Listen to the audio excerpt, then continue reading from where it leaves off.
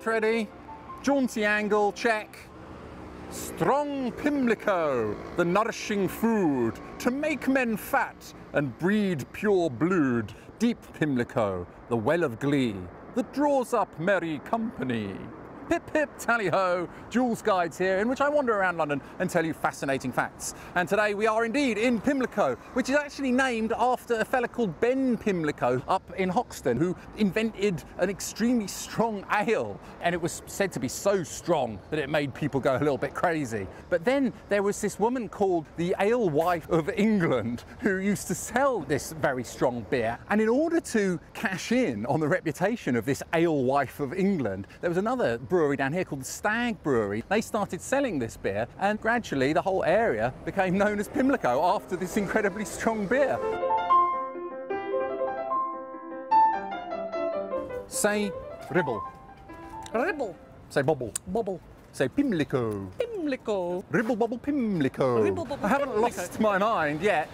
There's a fella called Kurt Schwitters. He developed some sound experiment, and it acts as a vocal exercise for actors. My favourite one is the one that Giles Brandreth does. Hip bath, lavatory, lavatory, bidet, douche. Ribble bobble Pimlico, ribble bobble Pimlico. Now over here. Take a rest, Jill. I think you need to take a rest. So we're starting here at Tate Britain because this is where the old Millbank Penitentiary used to be. I know I've spoken about it before, but it's quite interesting. Millbank Penitentiary was the main prison for transporting prisoners to Australia. So this opened up in 1816, but by about 1890, I think they stopped doing transportation to Australia. So it turned into a normal prison by then, and eventually it closed. And around 1899, Sir Henry Tate, who made a fortune out of importing sugar, you see it written on the sugar bags, Tate and Lyle sugar, donated his massive art collection to be the main basis for the art gallery. You can't go and film in there, but round the back there's something really cool. Those are from bombs, aren't they? Oh, probably, yeah. Looks like shrapnel from the war, that, yeah. Yeah, that is. That is the Chelsea College of Art. Jules is a Philistine, so he doesn't want to mention it. He's too busy being hot. How very dare you? I'm boiling. He's not interested in art in the slightest. I am. It's very interesting because look here, they've got this excellent ditch. This is, well, it's now just used for hanging people's laundry out and stuff like that, but it's this used to go all the way around the Millbank Penitentiary. If you look at a map of the area from above, you can see more or less the same shape and layout as the old Millbank Penitentiary. This horrible, stagnant, infested water that surrounded the prison here probably contributed to the cholera epidemic that they had in there, which I think ultimately contributed to the place being closed down, I suppose. This is a remnant of Victorian England.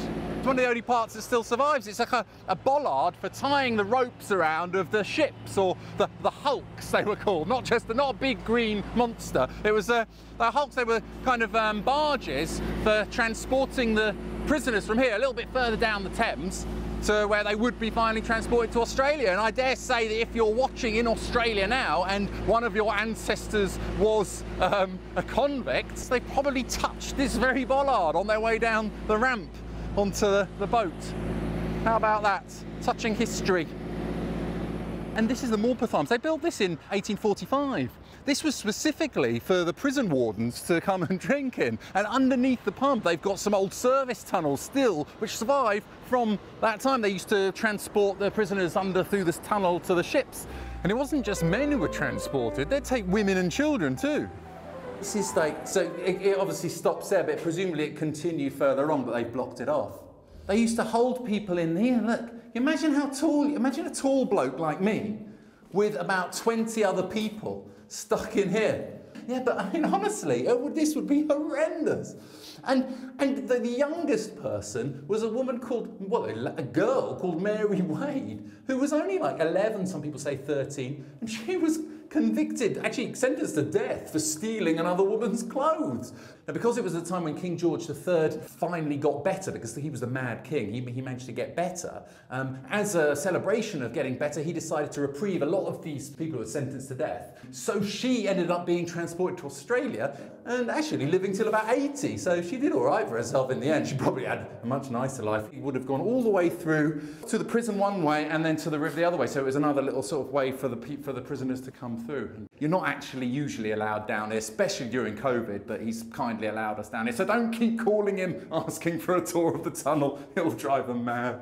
The river is out at the moment, the tide is out, and London is built on all these underground rivers. So the Tyburn River that comes down through Hampstead, under Marylebone, and then under Buckingham Palace, and finally it exits here under Vauxhall Bridge, just over there. I think you can see where it comes out.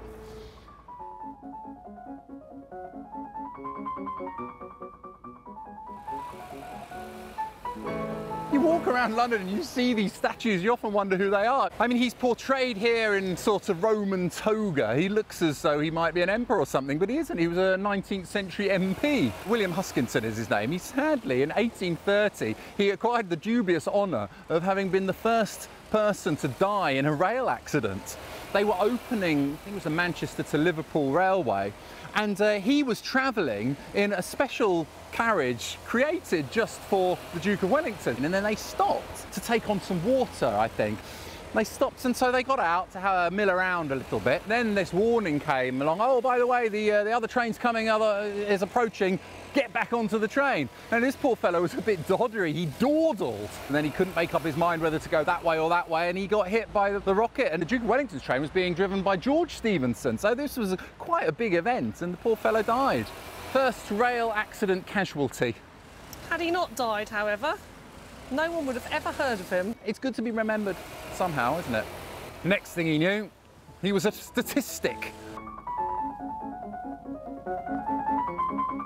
Hark! Is that a cabman shelter I see before me? I know I go on about them, but you definitely get 2 points if you spot a cabman shelter.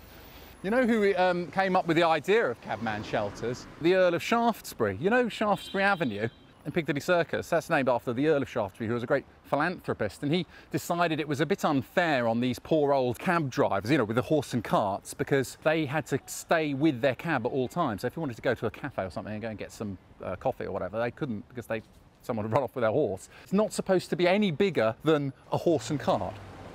In 1875, around 60 of them popped up so that cab drivers could get good and wholesome refreshments at moderate prices, like bacon and egg for £3. Not bad, actually, this.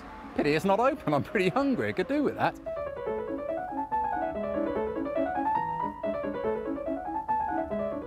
This little kind of nursery school here, kindergarten, this was the one where Princess Diana used to work. When she was Lady Diana Spencer, she was photographed here in a see-through skirt and causing a lot of scandal. She was very upset about it, actually. She wasn't happy at all. Everyone does it these days, but back in those days it was a lot more risque. This is St George's Square. It's the only London square which is built facing the river. But I'm on the trail of a vampire. It's pretty bad, that's a proper fang! Oh my God. Do you think I'm actually a vampire? I think Julian is actually a vampire. Somewhere around here is where Bram Stoker lived, who wrote Dracula, the most famous vampire of them all. 14, now 27 is over there. Hello! I was looking for Bram Stoker house. I come from Romania. I'm from Transylvania. Oh, really? Yes. Amazing. I was born in Sighișoara, Dracula's town. What, and you moved closer to here to be closer to your Lord of Darkness? Yes, I'm from Carpathian Mountains. Oh, I better watch out. You're not one of Dracula's brides, are you? No, no. Poor Bram Stoker died in 1912, in the same week that the Titanic sank. So his obituary got sort of buried on page 15 of the Times. But number 26 seems to have vanished into thin air, like a phantom. Do you reckon that maybe a bomb dropped here and knocked them all down? Yeah, it must have been here. There was a bomb. You can see there's a whole load of houses missing. I think it must have been there.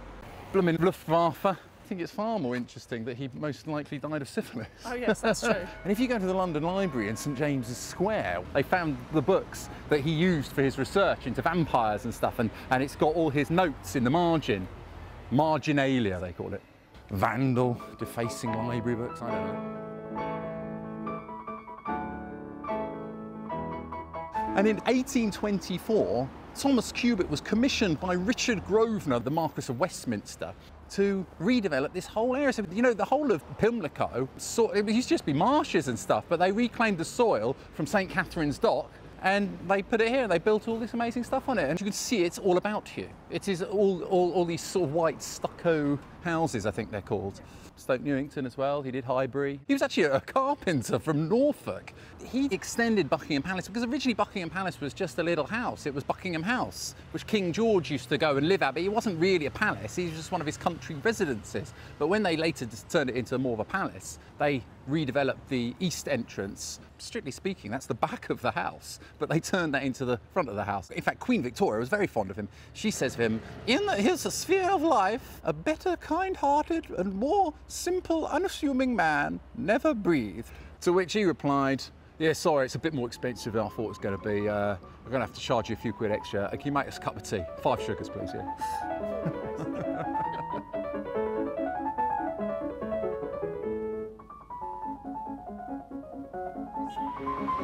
This over here is Dolphin Square, one of the most notorious residences in London. When it was built in the 30s, it was the biggest block of flats in Europe. It was heated with water, heated up from the Battersea Power Station. It's like a little secret world in there. They've got their own supermarket with a shopping centre and everything. How the other half live, eh?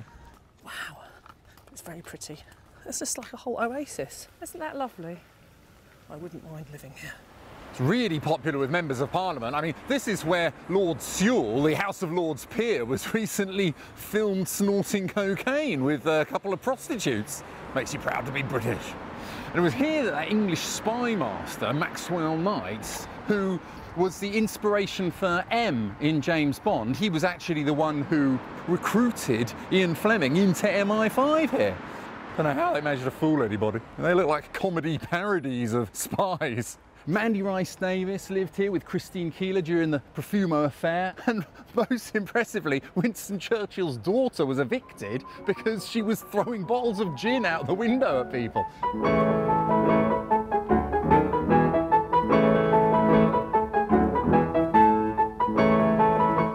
Yeah, so this is the Joseph Bazalgette Western pumping station where they take all your poos and effluents and pump it from the west side of London over to the east. Don't know what the East London want with all the poos. I suppose that must be where the treatment works is. Then they purify it, I suppose, and probably send it out into the Thames. I don't know. Damn it, Jim, I'm a filmmaker, not a scientist. It was completed in 1875 as the final piece of the jigsaw in Bazalgette's drainage system for London. But anyway, no, you can go inside on open house weekends. Every year they have this weekend when they open up all these buildings which aren't usually open to the public, and that would be a cool place to go and visit, actually. I'd quite like to get inside there. This is the Grosvenor Canal. This was built in 1824, and this is the only part of the Grosvenor Canal that you can still see. In the 18th century, it started life as a little creek which sort of fed water from the Thames through a pump and into these reservoirs, which ultimately provided drinking water for West Londoners. I don't know how clean it was. And eventually Richard Grosvenor, who owned all this land in Westminster, had the canal built, and it led all the way up to Victoria Station. I think it fell into disuse after the building of the railways, and they started building all these houses and stuff on top. But it's actually the last canal in London to have been used commercially. It was right up until 1995. They used to take stuff on barges out to the river over there, because that's the Thames right over there.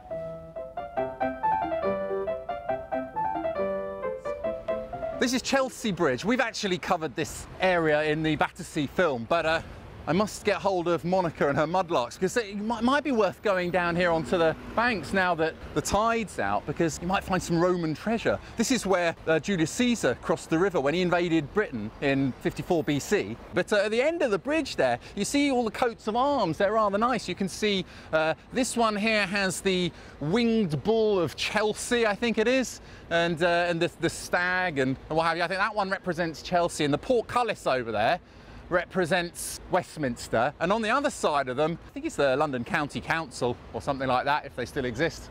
Pardon my ignorance. You see that hospital over there? That's the Lister Hospital. It's not an NHS hospital, it's a private hospital. I think it's owned by the Americans. And Joseph Lister pioneered the use of antiseptic during operations. They named Listerine mouthwash after him. I mean, you know, he's not to be confused with Robert Liston, who was known as the fastest knife in the West End. He could perform an amputation in something like 28 seconds, and he once amputated someone's leg so quickly that he accidentally cut off his testicles as well. He's like, he was so fast, he was like, oh, sorry, mate, you know. And on another occasion, he accidentally slashed the fingers of one of the medical spectators there, and he also slashed one of the onlookers, and all three of them ended up dying. So he has the dubious honour of being the only surgeon ever to have performed an operation with a 300% mortality rate. But why are you talking about him so much when this is the wrong bloke? This is Lister. Because he's quite amusing, and I don't want you to confuse Joseph Lister for Robert Liston. Well, Lister is more important now. Yeah, well, because they of the did marsh. name Lister. Now, just a little bit past Chelsea Bridge is the Chelsea Hospital, which was built in 1681. And you guessed it, it was designed by Sir Christopher Wren. And that's where the Chelsea pensioners stay. It's like a retirement home for ex-servicemen, and they have those beautiful red uniforms. But about 100 years after that, in 1781, this fella called Thomas Robinson, who was the director of the Theatre Royal, Drury Lane, he decided to create these pleasure gardens called the Ranelagh Pleasure Gardens, and they had balloon ascents and stuff. It was one of the main entertainment wonders of the age, especially this huge Rococo rotunda, which was about 120 metres wide, and it had tiers for spectators, and it had chimneys, fireplaces. King George III came here. Even Mozart performed here in 1765, aged just 9. He amazed the crowds because he lived up the road there. And Canaletto did beautiful paintings of it. Sadly, in 1803, they demolished it. I'm imagining it right here that Mozart performed as a 9-year-old in 1765. So that I were where I would be, then I would be where I am not. But where I am, there I must be, and where I would be, I cannot. We've actually strayed a bit outside Pimlico because there was this thing that was quite connected. I thought it was so necessary to go talk about it. But sometimes the only danger is that you get these professional cyclists who cycle along here at Mach 3 in their lycra. I mean, personally, I don't think that men should ever wear lycra, but especially middle-aged men, but there we go.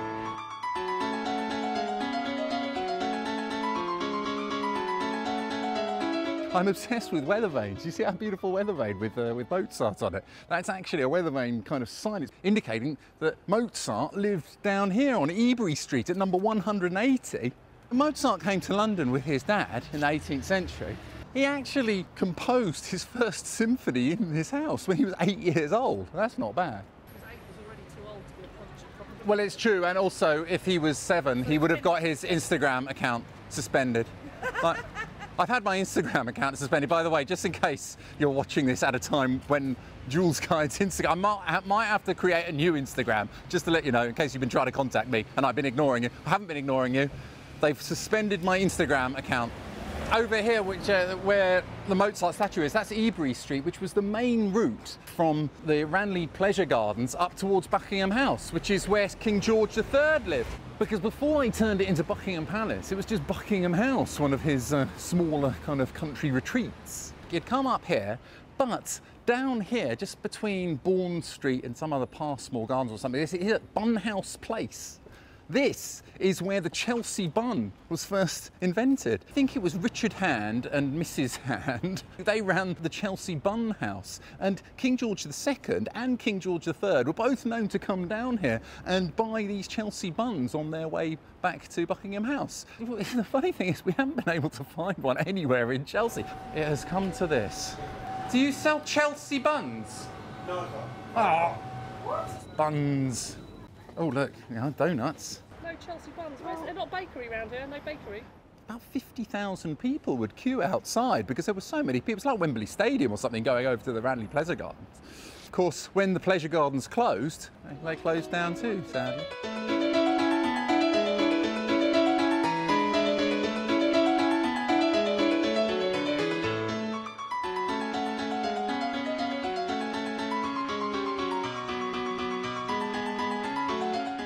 Aubrey Beardsley.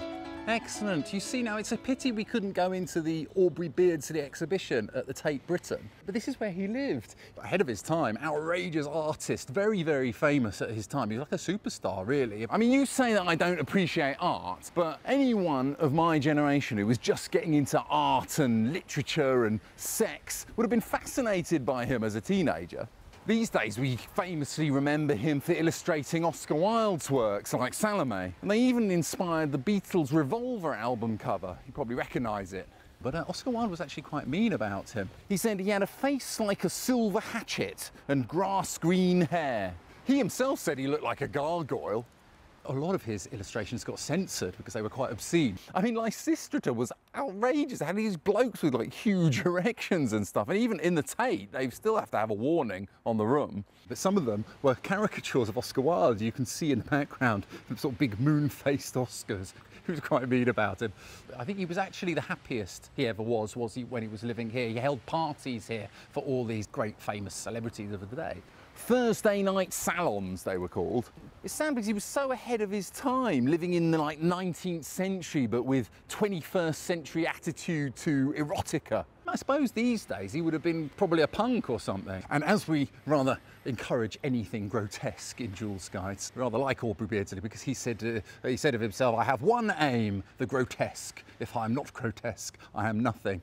He sadly died aged 25, coughing and spitting up blood of tuberculosis. But in his death throes, he suddenly felt a pang of guilt, maybe because he was staring at this church the whole time out of his window. And he wrote to his publisher saying, Jesus is our Lord and Judge. Dear friend, I implore you to destroy all copies of Lysistrata and bad drawings. By all that is holy, all obscene drawings. Aubrey Beardsley, in my death agony. Luckily for us, I suppose, his publishers didn't destroy all his drawings, and we get to see them now.